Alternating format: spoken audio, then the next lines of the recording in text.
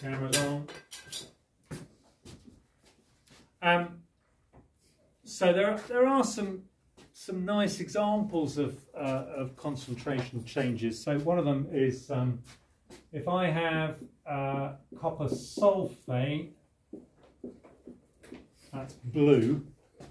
If I add to that some conc hydrochloric acid,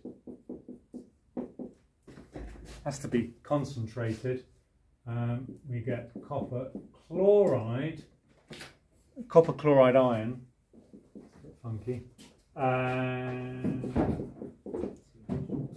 that's not right. What am I doing? 4 H pluses and some sulfate. That'll do. That is yellow. So if I add some HCl to my blue copper sulfate, it goes green. Why does it go green? Yeah, you get a mixture of blue and yellow. If I add a bit more HCl, it'll go yellow. If I add a bit of water, it actually drives it back that way as well. So why does let's use the right arrow, shall we? Might not use this video. Why does adding HCl make it go yellow or green initially? Go on, Mark. Because you're increasing the concentration of the reactants. So the position of the equilibrium shifts to increase the product or decrease the product concentration, decrease the concentration of the reactants. Exactly right. So Le Chatelier says we try and minimize the change. If I make a change, let's try and undo it. If I add more HCl to the equilibrium tries to undo that. In other words, it'll have to reduce the added HCl. So to reduce the added HCl, the equilibrium shifts to the right, makes more yellow stuff and less blue stuff. So the reaction goes yellower, and that will reduce the total amount of HCl. So that's going to be the case for all concentration. We're going to, if we add more reactants, it'll make more products, but it cuts another way as well. But let's just dwell on this first. So if we increase the concentration of HCl, that will have an effect of shift the equilibrium position to the right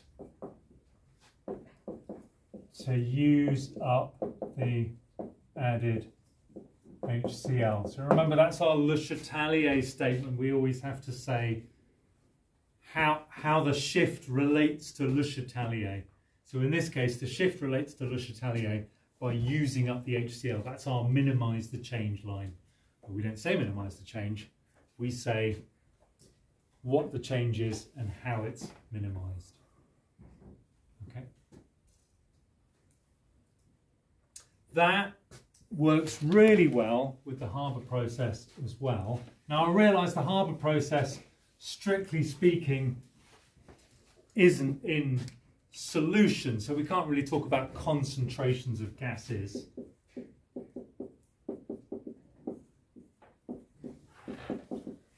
But you can talk about concentrations of gases, because concentration is measured in moles per dm cubed, and you could have a dm cubed container of gas and you could say how many moles of ammonia were in that container. So you can sort of talk about concentration of gases.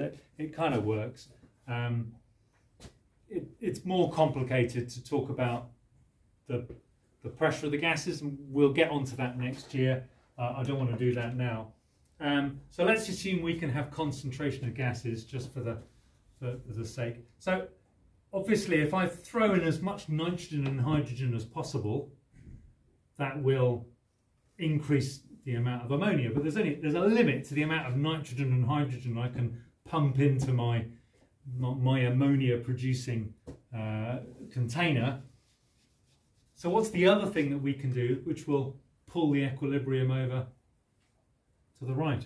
Take ammonia out. We can take the ammonia away. Okay, so if we remove ammonia, then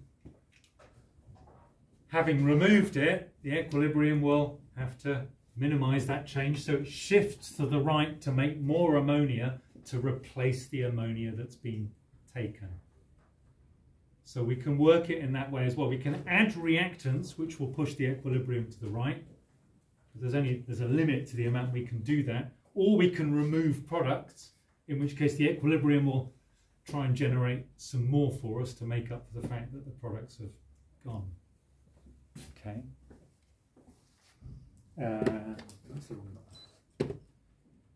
So, if we look at how the Haber process works, let me just bring that up.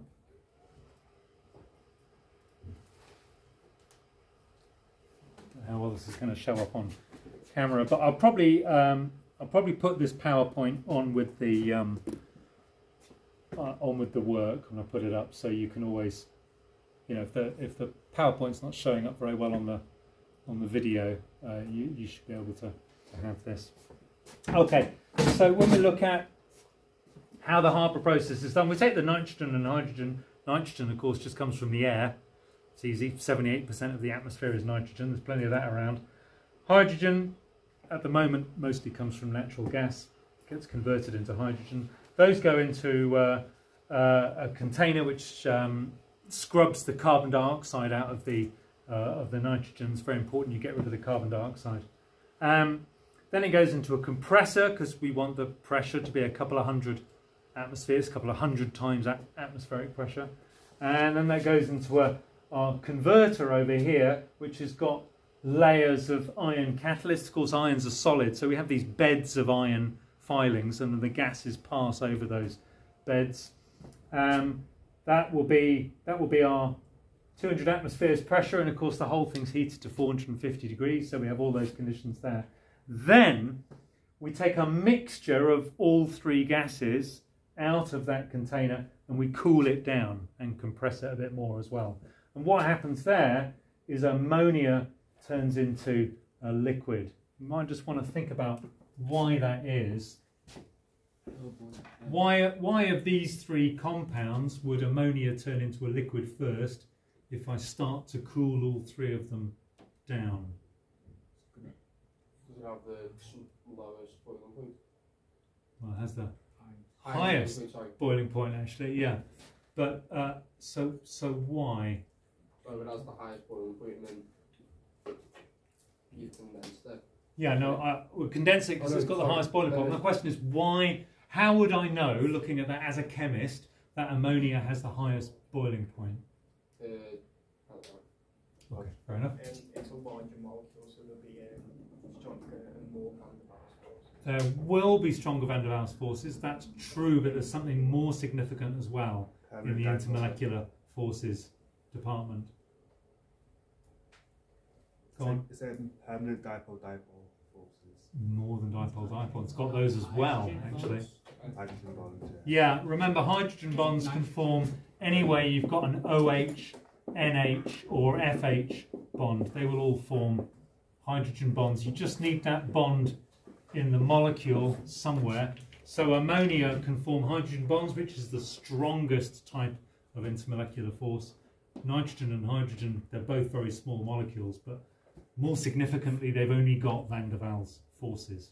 So they have very low. The boiling point of hydrogen is something very, very low. It's minus 200 or something. It's right down there.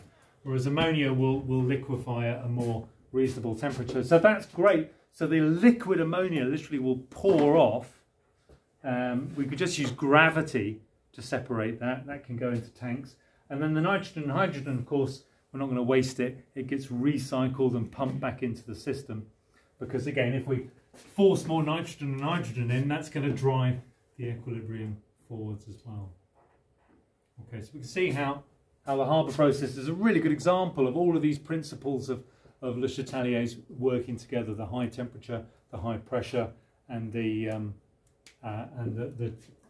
concentration or the change in the ratio there. pause that. Stop it actually.